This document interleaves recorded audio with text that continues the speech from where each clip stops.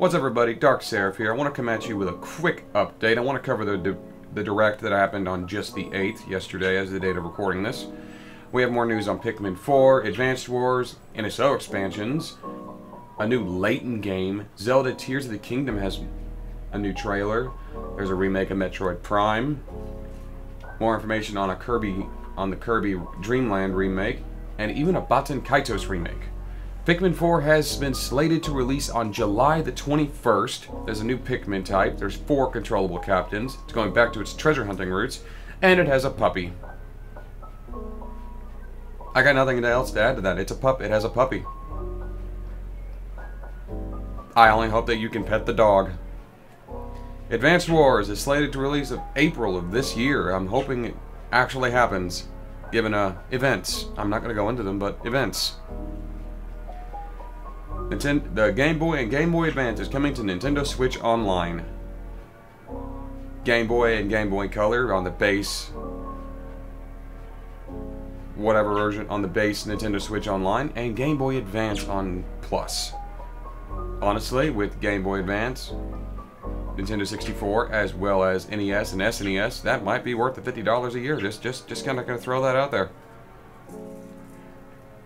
A new Professor Layton game, even though I don't personally care for the series, I know there's people that do. And the fact that this series is getting love and attention is a good thing. More games means more to do. The new Tears of the Kingdom trailer looks great. Link's got some kind of metal arm now. I don't know what that's all about. I guess we're going to find out. Ganondorf has made a return. Sounds intimidating. It looks interesting. I'm looking forward to what this game's going to be. I hope they got rid of weapon durability. That's all I'm saying. I hope they got rid of weapon durability. It was only a rumor last year. People dismissed it. People shut it off. Said it's never going to happen. But it's happened. Metroid Prime has a remake. And it's available on the Nintendo eShop right now. You can buy it right now. And it's slated for a physical release on the 22nd of this month. Really looking forward to that. I cannot say how happy I am about that rumor being true. Kirby has a Magolor epilogue for the Return to Dreamland remake coming out sometime this month. I forget the exact date. So yeah, I'm really looking forward to that. Finally get a chance to play that game, and with new content, mini games, I'm looking forward to what this is going to be. For those of you who care about a weird, obscure RPG on the GameCube, it's getting a remake. Both of them. Baten Kaitos. That's all I got to say on it. It's Baten Kaitos. It's a weird RPG I don't know much about.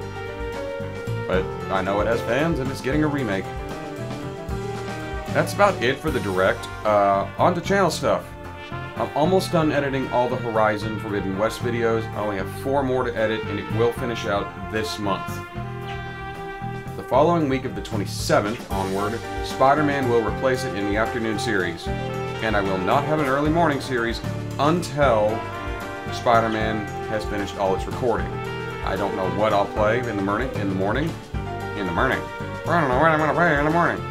I don't know what I'll play for the morning series once I wrap up Spider-Man's recording, but we'll burn that bridge when we get there.